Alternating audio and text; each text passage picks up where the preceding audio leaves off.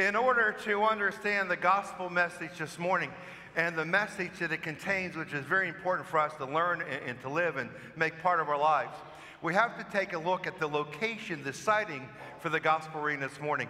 Let's take a look at where this gospel comes from. Now, the gospel that I just read comes from the first chapter of Mark, verses 21 to 28. And that location is very significant. So when you look at verses 21 to 28, first chapter of Mark, what conclusion can you draw from that? There's a conclusion to draw. What is the conclusion? Any idea? Now think about it.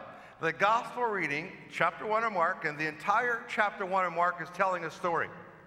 And this gospel reading starts on verse 21 and goes to verse 28. With that in mind, what's the conclusion we can draw? Someone said it. We're starting in the middle of a story. Now, the entire first chapter of Mark is a story. Now, there are 20 verses before we get to verse 21. That's where I started. So we're starting this gospel reading right in the middle of a story. And when I read the opening line out of today's gospel reading, if you were really listening, you should have said to yourself, what's he talking about? Let's take a look at verse 21 of the first chapter of Mark. Now, verse 21, this is where we're starting. There are 20 verses before this. Verse 21 says, "Then they came to Capernaum. And on the Sabbath, Jesus entered the synagogue and taught." You should have been sitting there saying, when I said, "Then they came to Capernaum," you should have said, who are the they? What they? Who are you talking about? You see, because we're starting right in the middle of a story. And when you start anything in life in the middle of a story, in the middle of a movie, it's going to be difficult to pick out what happened in the beginning up to that point. Now, it turns out to be that today's gospel reading is built upon last Sunday's gospel reading. And just by comparison, I want to show you these two locations. Let's take a look at last Sunday's gospel and this Sunday. Last Sunday's gospel reading was the first chapter of Mark, verses 14 to 20. Today's gospel reading, the first chapter of Mark, verses 21 to 28. So this Sunday, we're continuing what happened in the story last Sunday. And you remember what happened last Sunday? In order to get to the understanding of verse 21, then they came to Capernaum. Who are the they? Well, back in last Sunday, verse 16, 17, 18, I'll just refresh your memory. Jesus is trying to acquire his original 12 disciples, apostles. And in verse 16, 17, and 18, Jesus sees Simon and his brother Andrew. They were casting a net into the sea. They were fishermen. And Jesus said to them, "Come after me, and I'll make you fishers of men." Then they abandoned their nets and their boats and followed Jesus. Now, in verse 19 and 20, last week, first chapter of Mark, Jesus sees James, and son of Zebedee, and his brother John. They were in the boat with the Father and the hired men fishing. And Jesus calls them and says, "Come after me." They leave their father Zebedee, they leave the hired men, and they follow Jesus. That's what happened in verse 16, 17, 18, 19, 20. Now, today we start this gospel reading right in the middle of a story. So in verse 21, when I start off by saying, "Then they came to Capernaum," and you might have said to yourself, who are the they? Because we're starting right there in the middle of a story. Now we know who the they are. That they are Andrew, Simon, James, and John. These men came to Capernaum. Now I understand. Too bad I started right in the middle of a story. In life, that's always true. When you pick up in the middle of something, you're bound to be wrong. You're bound to be confused. You're not going to understand. If your spouse is talking to you, and while your spouse is talking to you, you're daydreaming, you're not really listening, then all of a sudden you catch yourself and she or he's been in the middle of a story and you're going to respond, and you're probably going to be what? You're going to be wrong. Because you're going to respond to something you have no idea what they said because you've not been paying attention. You're picking up right in the middle of a story. When you only know half-truth, that means you're never going to know the whole truth. And when you make an assessment about someone or something based on half-truth, you're going to be what? You're going to be wrong. You're exactly right. You're going to be wrong. You got to say to yourself, before I make a judgment on this person, before I make a judgment on this story, I got to get all the facts and details together. In a court of law, before someone is convicted of any crime, what do they try to garner? All the facts, all the details, so good sound assessment is made. If the judge says, well, just get a couple of facts, we don't need all the facts, and we'll condemn this guy, why not? Just a couple little items. That would make all of us concerned and worried. Because the truth sets you free, the whole truth, not half the truth, not partial truth. None of us want to be judged by someone who really has no idea what they're talking about. They might have heard something we did, but only a piece of what they did. And if they make an assessment, a judgment, they're going to be wrong and we're going to be condemned. Well, that's the interesting part of today's gospel reading. This message is never start something in the middle of a story.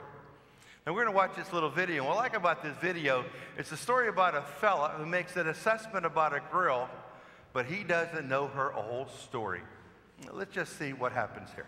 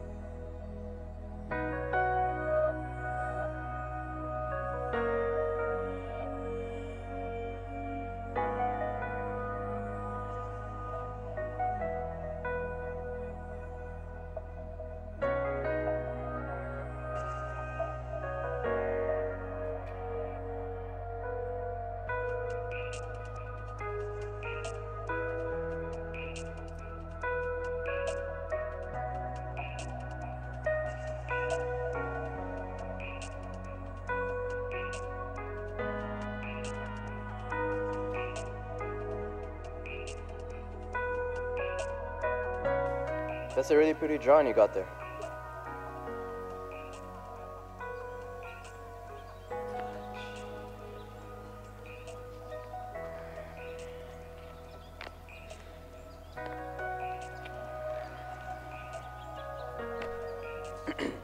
That's a really pretty drawing you got there.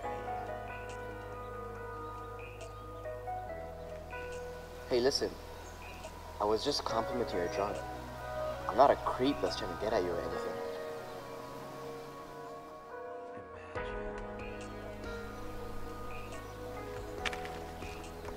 Girls these days, you think every guy's after you. You all have so much attitude, it's ridiculous.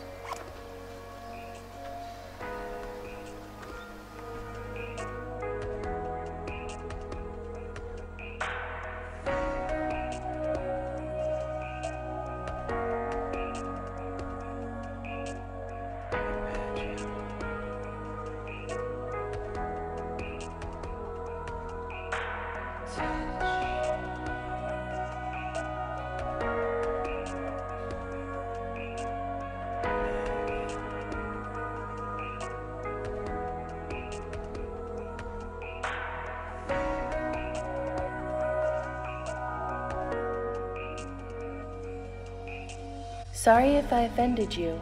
I'm deaf.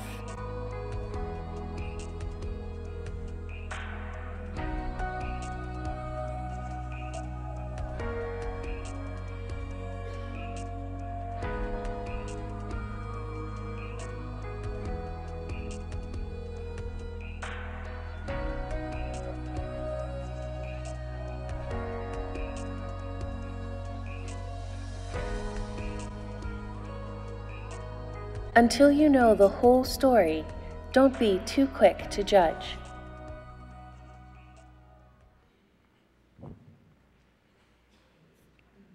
That last line is the message of the gospel. Until you know the whole story, don't be too quick to judge. This gospel reading starts right off in the middle of a story. And so we're confused when you really listen to it as to what is the gospel reading talking about, because we have to go back to the beginning to get to verse 21.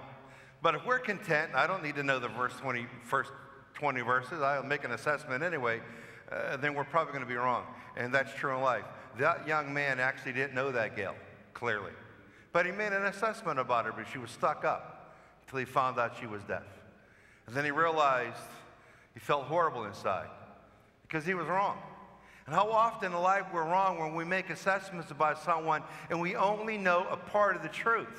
We're satisfied with that, we draw conclusions, and then we walk away, and often we can destroy their reputations and destroy their lives because we didn't know what we're talking about. We didn't gather the entire story. When you know the whole story about anything, then a lot of things begin to make sense, and conclusions aren't drawn that are wrong and negative. I think the message of the gospel, and I take that back, I don't think, I know. I know the gospel message is this: don't be too quick to judge until you know the whole story.